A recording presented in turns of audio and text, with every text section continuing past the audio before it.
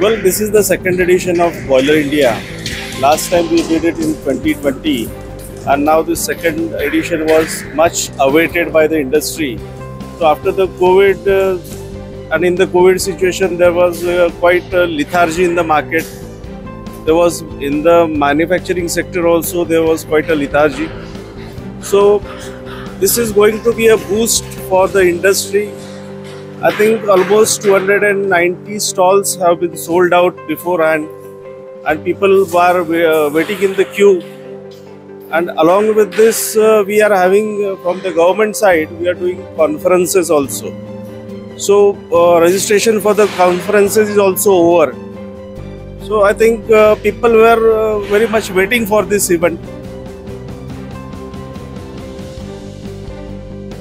There are awards also in 6 categories. We are giving these awards and 3 prizes in each category.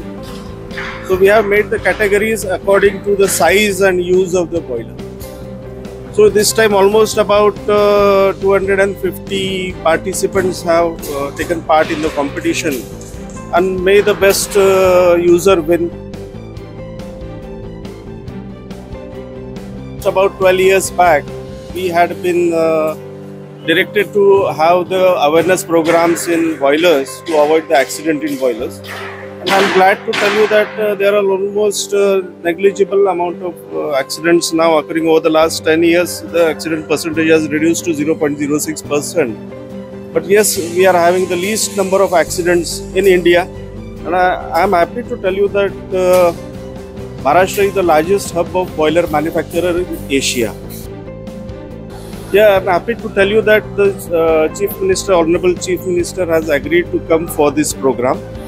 And this is definitely going to give a 1000% boost to the manufacturing sector here in Maharashtra and India also. We are having many manufacturers from across the country. People from UK, Sweden have come in for this exhibition. And I think that is our achievement. And this is the biggest event of boilers in the world.